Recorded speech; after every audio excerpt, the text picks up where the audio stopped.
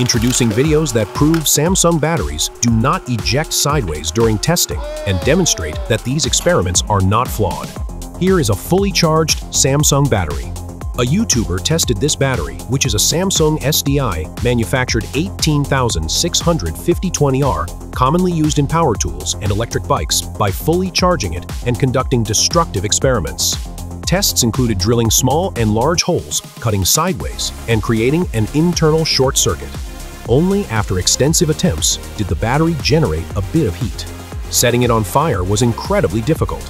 This next test features the relatively newer 30Q high-output battery. Even when subjected to vertical impact testing, it remained intact. Here's a video from a Chinese electric bike battery production factory showing proof that genuine Samsung batteries are used.